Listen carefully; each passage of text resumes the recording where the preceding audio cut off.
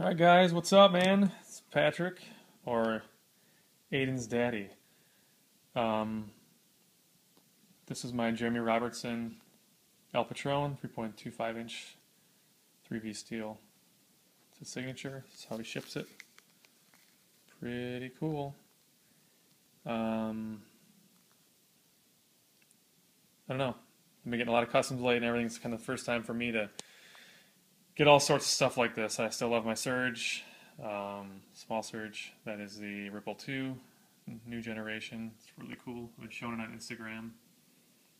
A little shout out to the Knife Thursday guys via practically every day or shutters and triggers. So let's get to the opening of this tube. That's pretty cool. I've never seen anything delivered like this really. So without further ado, let's excuse me while I whip this out. I see it's kind of stuck in pretty tight.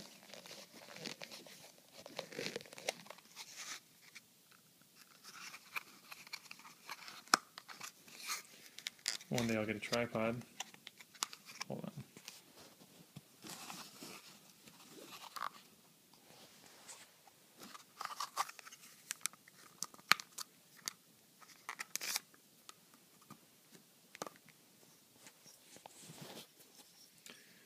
Sorry about that. Here we go.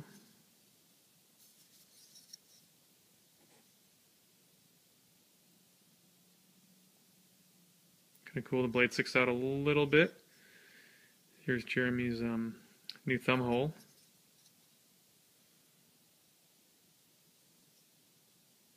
His pocket clip. Very sturdy. The hardware looks really cool. I love the polished pivot like that. It's always sweet.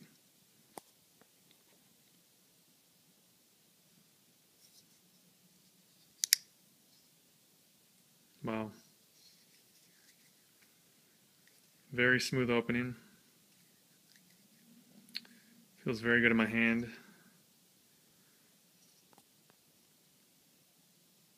Here's his frame lock.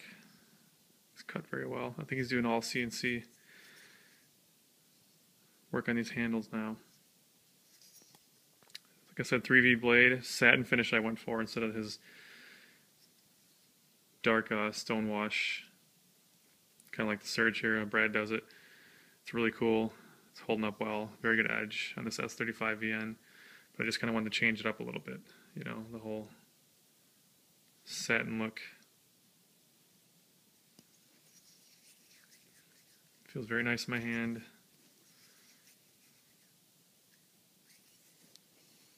Let's compare size here. Small Surge and 3.25 inch Patron with the, I got the reverse Tanto. Could have had the Warncliffe also or the regular clip point, but I just thought this was kind of cool. More of a slicer. Very, very thin edge. Wow. He does a zero grind from what I know. Sorry for the bad camera work. Eventually I will take this more serious and do better reviews. That is an early lockup. You can see it well.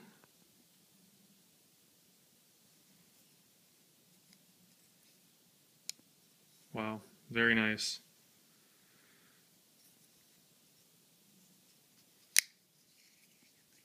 Looks great. It feels really good in hand, like I said. These I went with the Foster bronze washers. And here there's the thrust bearings, or GTC thrust bearings, I believe they're called.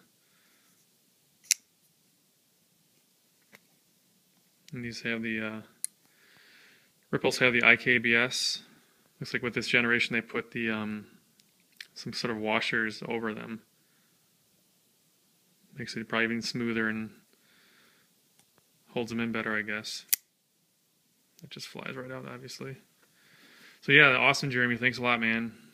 And I can be a pain at times making custom orders for people,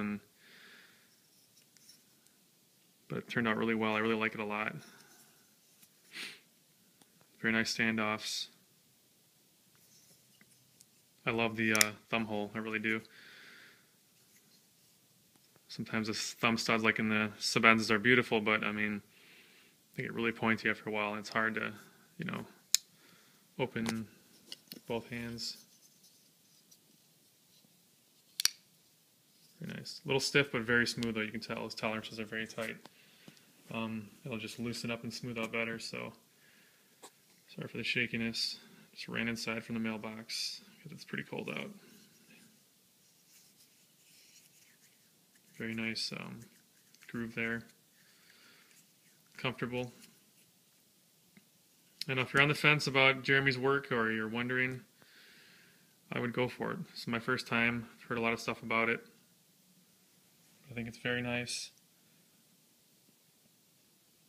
So check it out, okay, guys? Take it easy. I'll do a review later on. I'll start reviewing some of my stuff. I know I'm getting more customs and all that, and people want to hear people talk, I assume, instead of the silent unboxing videos. My light is still not great, but throw in any advice or things you want to see or want me to talk about. I actually do talk a lot in real life, sometimes too much, so let me know. I can start getting more serious if you like it. Alright, take it easy, guys. Have a good day. Bye.